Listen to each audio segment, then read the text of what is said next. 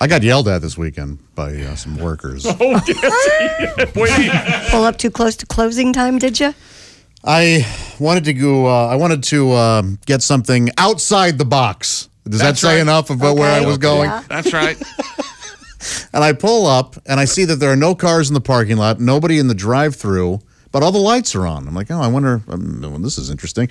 And I pull up, and there's a banner, a big banner that Giant says, banner, and they're clearly there's construction guys in the parking lot. Yeah. The banner says dining room closed, drive-thru open. Sure. Drive-thru. All right. Oh, okay. But there are cones blocking the entrance to the parking lot.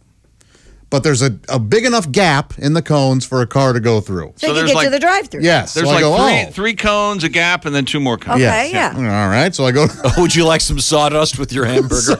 There are constructions going on. So he quite easily goes through the gap. Yes. Go up to the drive-thru. You don't even brush a cone. And the drive-thru, it's the screen is off. You go, oh man. So I drive up to the window, and there's a girl cleaning the windows. Right. And she does a double take, and she kind of jumps. And she goes, what are you doing? And I go, the sign said the drive-thru's open? She goes, no. I go, oh, well, just so you know, the sign does.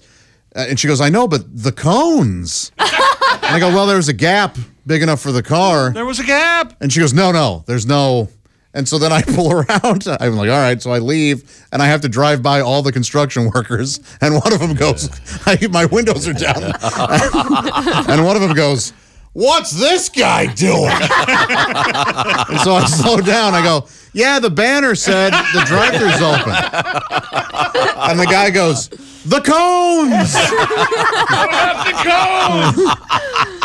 And so I just drove. They were so mad.